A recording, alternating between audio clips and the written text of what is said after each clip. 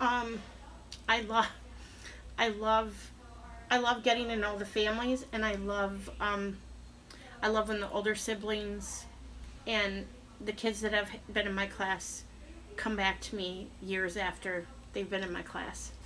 Um, as people sometimes say when I come into the building, you hear kids out on the playground, Miss Bruce, Miss Bruce. Like everyone knows me. Someone said, it's kind of like you're kind of like a rock star. Everybody knows me. Everybody knows sometimes I have candy. um, but they know that I'm a safe person, and I will help them if they need something.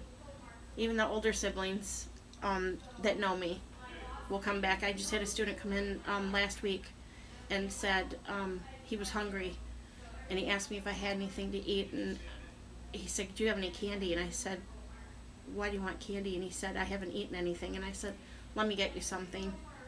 Let's go to the snacks. So I went to the snack cupboard and got him a milk from the refrigerator and got him a snack. And I thought, he's an 8th grader and he knew where to go. I was glad that he knew where to go, that he came to me. But those are the kinds of things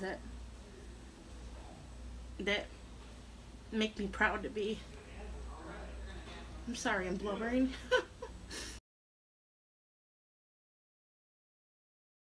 Just the last couple of years, I look to see what people need. I'm always looking to see what people need, what my students need, what my families need.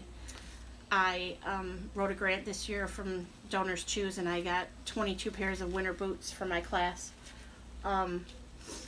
At Christmas time, I had some friends of mine adopt all of my children, mine and the other GSRP preschool classroom. All of the students went home with a pair of pajamas, a blanket, some socks, some underwear, and a book, and for all 36 kids. So if someone, if there's a need, if I can fill it in any way I can. I mean, it takes a village, so I really feel strongly that you have to reach out to the village.